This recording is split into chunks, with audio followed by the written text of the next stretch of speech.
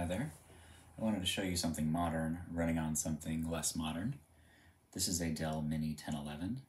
It's an Intel Atom netbook released in 2009, and thanks to Alpine Linux, it can run Wayland and the Sway window manager. This recording is from December 2024. I've installed 2 gigs of RAM in mine and an SSD. I'll show you how it performs after it boots. But first, let's talk about some specs for the Mini line. The Inspiron Mini 10 line have 10.1-inch diagonal screens. They came after the Mini 9s, which had 9-inch screens. There are 4 models in the Mini 10 lineup.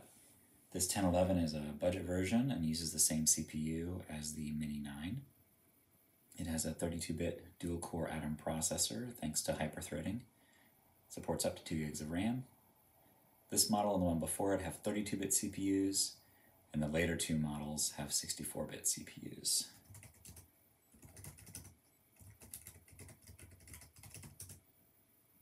Intel Atom N270. Let's start Sway. And I wanted to show you that it can run Firefox.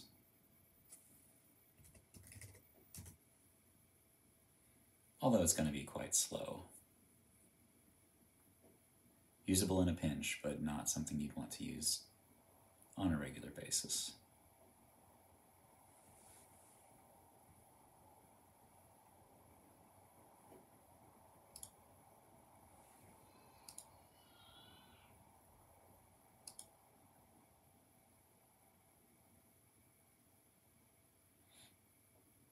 As a demo, I just wanted to show you the chart for the Mini series that shows the different models. Should get the Wikipedia banner soon.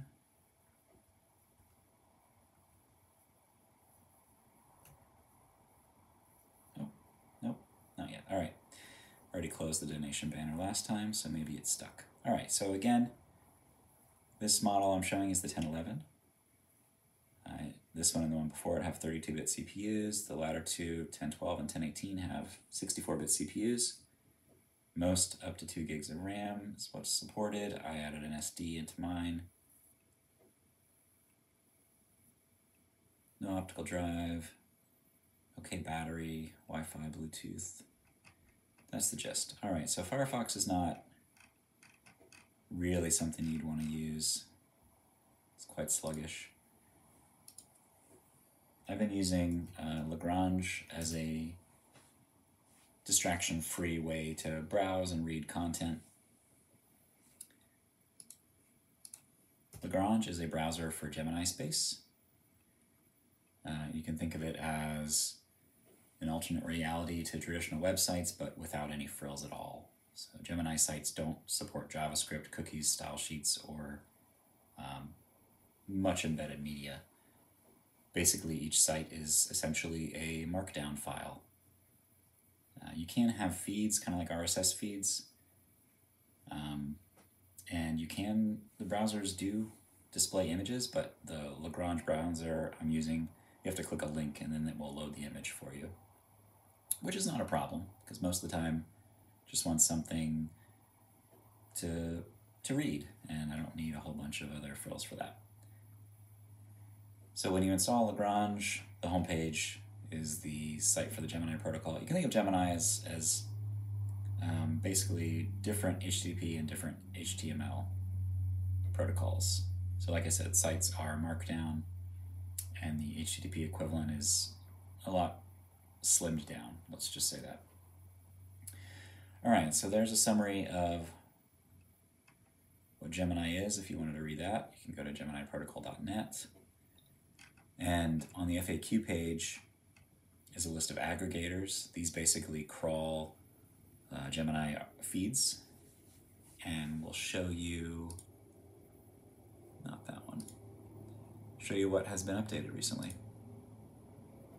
So you can see who updated their website and then go read what they wrote. Cosmos and Antenna are 2 of the aggregators that I've used the most. You can also browse as like a web directory. If you remember back in the mid-90s Yahoo days, you could filter down into whatever category you're interested in and find a list of websites to browse that way. So you can do the same thing for Gemini Space.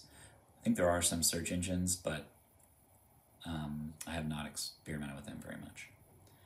But that's the gist, basically. There also, I did stumble across some personal websites that were part of WebRings, if you remember that from early internet days. Provides yet another way to just crawl websites and stumble upon interesting content that people have written or created. Did find someone sharing a webcomic. So there are some people sharing images and creating art for Gemini sites.